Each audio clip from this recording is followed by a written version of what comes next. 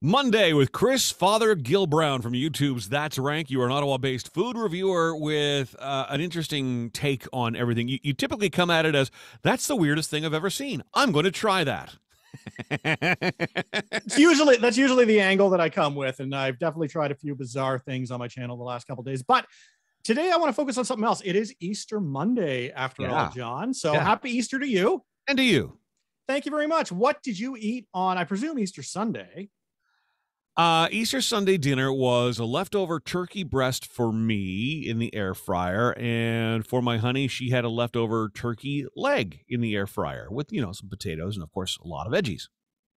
All the traditional holiday stuff. We did prime rib over here, but turkey was definitely an option that we thought about. But you know how it goes. You got so many options at your disposal, and when prime rib's on sale, that's what I like to jump on. Sure. At this time of the year. Yep. But so that's what we're doing up here in Canada. Turkey, ham, some people do rabbit, whatever, but it is a worldwide celebration, and every country has its own customs when it comes to Easter. So it's a Christian holiday. Christianity celebrated all over the entire world. Mm-hmm. And I want to take a look at what some of those countries are doing with you today, John. Sure. Let me start with Australia. So in Australia, the kids don't get chocolate rabbits, but they do get chocolate bilbies. So bilbies are desert-dwelling bandicoots that are also endangered. So eating any variety, even chocolate, probably isn't doing them any favors. They do need all the numbers they can get, but chocolate bilbies are what goes down in Australia. Okay. Well, chocolate is chocolate. I don't care if it's a bilby or a bunny. It's going down the hatch, right? I'm with you. I don't care what kind of a head Call it's it got what on you it. want. It's chocolate. Yeah. So in Italy, they have something called, and I'm going to pronounce this wrong, but pizza chien or chien. It's spelled like dog in French. So CHIEN.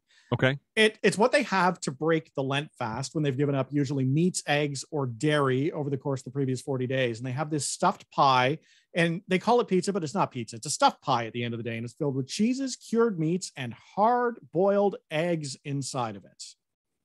Okay. Yeah, I've got no interest in that either, but that's the eggs form. 2 out of 3 ain't bad, right?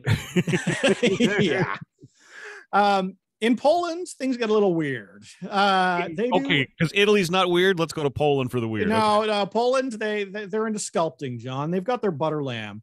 And what it is a huge chunk of butter molded to look like a lamb. It's got a red ribbon around its neck, which symbolizes the blood of God, and peppercorns for eyes, which symbolizes peppercorns for eyes. Yes, of course.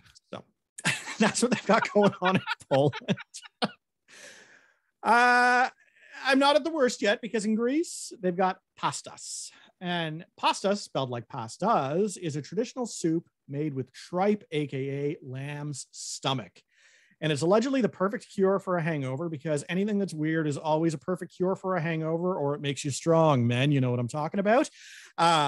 But in the earlier days of Greece, they actually ate a similar soup made with veal hooves and stomach, but not for any sort of religious reasons, but it was an easy source of just a whole lot of calories, when a whole lot of calories was a little bit harder to come by back then. As opposed to now, when a whole lot of calories is really, really easy to come by. You don't have to travel very far for that. Oh, I'm fascinated that the Greek do that, because it sounds very similar to haggis. It does sound similar to haggis, except it's not like it's not a stuffed. It's a soup. It's so okay. Yeah, made with the stomach. But the last one I want to get to, I want to tell you about Colombia. So they, like us, they gather with a family. We've got listeners in Colombia here on BTR. Excellent. Well, Colombians, you'll know what I'm talking about. You like to gather with your family around a large roasted piece of meat to celebrate the holiday. And that big piece of meat is a capybara, which is the world's largest rodent, roughly the size of a pig. Ew. Yeah, I bet you thought the biggest rodents occupied lawyers' offices are our government, but you would be wrong. They're in Colombia. And they also like to feast on other indigenous animals in the area, like green iguanas and slider turtles. So cowabunga, dude, is what we're doing on Easter. It's a Teenage Mutant Ninja Easter with Chris Fothergill-Brown, his YouTube channel, which, what do you post? 3-4 videos a week, something like that? Yeah, I try to get through 3 to 4 a week. There's a little bit of crossover sometimes, but by and large, completely unique content. The channel is worth a subscribe, which of course is free. But the subscribe gets you all the latest content notifications on your phone. YouTube.com/that'srank.